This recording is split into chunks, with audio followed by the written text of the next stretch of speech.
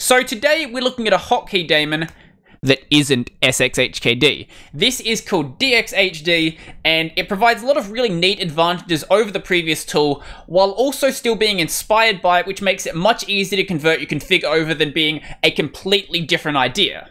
So let's start off by looking at that config. So it's going to be located in your .config folder inside of a folder called Dxhd, and the file will be called dxhd.sh. Now, this is just the default file. You can go and decide which file you want to use with the -c option, so dxhd-c, and then the path to whatever config file you want to use. But there's a reason why this ends in .sh, and that's because this is much closer to just being a regular script file than something like Sxhkd has. And the way that you actually define which shell is going to be used to interpret the commands is through this shebang at the top, rather than the way that Sxhkd does it, which is through an environment variable. So you could actually have, say, a Python binding file, and a ZSH binding file, and a Perl binding file, and just switch between them by just passing the path into Dxhd, rather than having to go and modify some extra files, which I feel like is a really, really big advantage.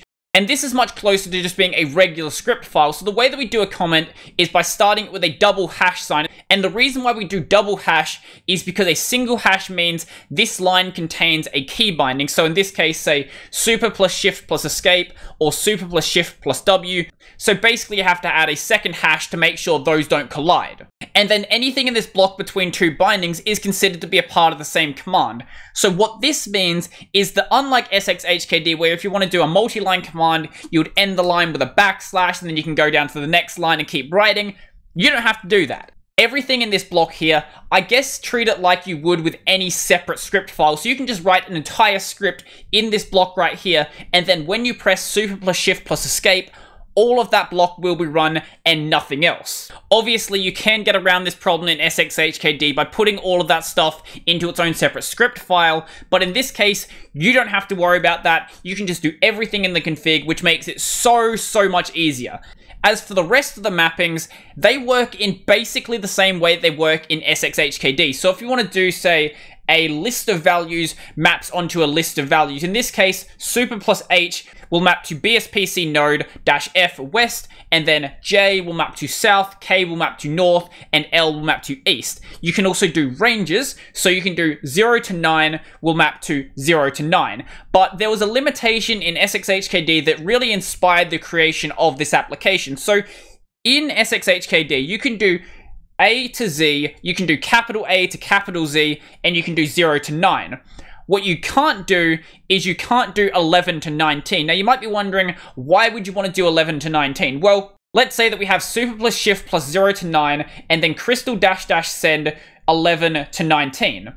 So what could be 11 to 19 here would be your desktop. So let's say you have 10 desktops on your main monitor and 10 desktops on your second monitor. The ones on your main monitor will be numbered 1 to 10, and the ones on your second monitor will be numbered 11 to 19. So there was no way in Sxhkd to easily reference those desktop numbers, but in this, that problem doesn't exist, and I think that's a really big improvement. Now, I got used to this by not working with 10 desktops on all of my monitors, but being able to do that here actually is going to be a really big improvement. One thing you can't do, which is kind of sad, is this right here. So in Sxhkd, you would press super plus I, and then after that you would press D, and then it would run the command. In this case, this doesn't actually work. If you do accidentally leave this in here, it won't break your config, it just won't be bound to anything. And all of my bindings are on key press event, but if you want any bindings to be on a key release event, basically you just prepend the key you want to release with an @ sign. So in this case, this would be super plus 0, and then when I release the 0, it will run the command. But I feel like this is just an annoying way to work. If you want to use it though, that's your computer. I haven't run into any other problems converting config over, but I also haven't gone and checked line by line what the feature set of Sxhkd is compared to Dxhd, so there might be some things supported in that application that aren't supported here, but if you're working with just the basic functionality, really most of the functionality except that one thing I showed you, you should be perfectly fine. Now, one thing that Dxhd does over Sxhkd is this actually has mouse binding, but I've noticed that a lot of the time it's sort of questionable whether it works. Now, I don't know if that's a problem with Dxhd or with my window manager eating up the mouse presses or with my Windows eating up the mouse presses, but I've noticed that a lot of the time it's just sort of finicky. So I would also recommend always binding your mouse keys alongside a modifier, because otherwise you're going to have things like pressing the right mouse button every single time is going to run some sort of command, and your right mouse button is obviously for context menus. You probably don't want to see that happen unless you just don't ever use the mouse and you just use it for some extra hotkeys. So let's go and bind control plus mouse 1, and let's bind it to, say, my terminal. And let's go back over to this window here and restart Dxhd. Now, when you want to restart Dxhd, you don't just have to quit the application. You can also run it with the -R option, and that will reload the config. But since we've already closed it, let's rerun the application. And if I press Control and mouse click 1, that opens up a new terminal. I don't generally see a reason to do the mouse binding, but I'm sure that someone probably has a really interesting use case for it. One other neat thing you can do is go and define global variables. So these will be done in whatever syntax the language your shebang is set to. So in my case, it's going to be POSIX shell script because sh is set to dash. But if you've got it set to Python, it'll be the Python syntax, Perl, so on and so forth. Okay, so I'm going to call the variable var because I'm a very creative. Now, when you define a global variable, it has to be above everything else. Because if you define a variable in any of these blocks here, it's going to be local just to that binding. So I'm going to have a variable, it's going to be called lf. And what we're going to do is I'm going to make a new binding. It's going to be on F12. And when I press F12, what I'm going to do is launch up my terminal and run whatever that variable is set to right there. So in this case, it's going to launch up lf. Let's go and restart this. And if I press F12, as you can see, it launches up lf. Let's go and set that to something else. Let's set it to, say, VIFM. And if we were to restart this, so I'll just do Dxhd-R, and if I press F12 again, now we get VIFM. So if you happen to be way too lazy to open up your config by going to it, you can also run Dxhd-E, and that will jump you to the main config file, so dxhd.sh.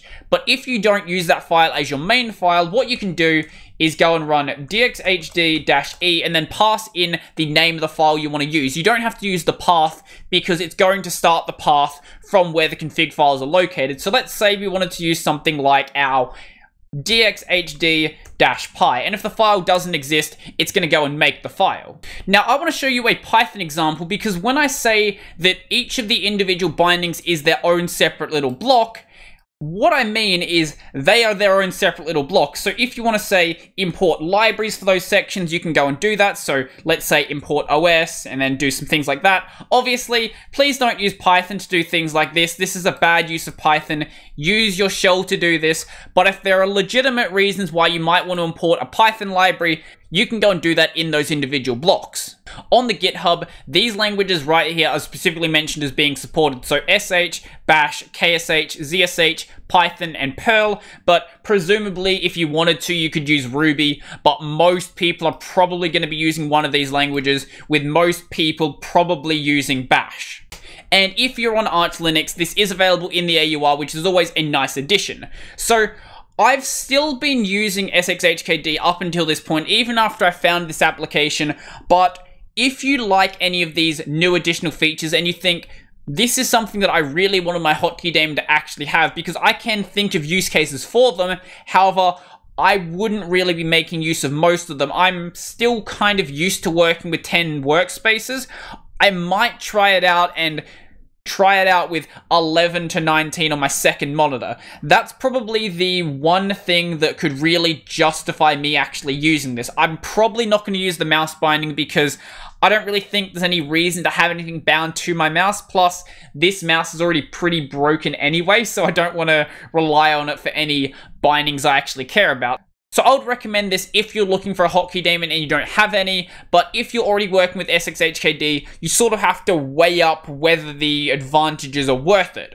So I think that's pretty much everything for me, but before I go, I would like to thank my supporters. So a special thank you to Chris, Joachim, Donald, Corbinian, Andrew, Nathan, Montazar, Chico Bento, Joseph, Peter D. Road, Tony, Brennan, John, Marek McCall, Nate Dog, Nephite, Poe, Tees, and Zilver.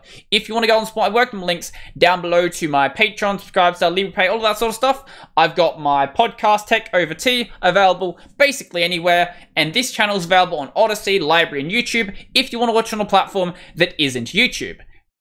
Did I say YouTube in that list of things? Whatever. Anyway, I think that's pretty much everything for me, and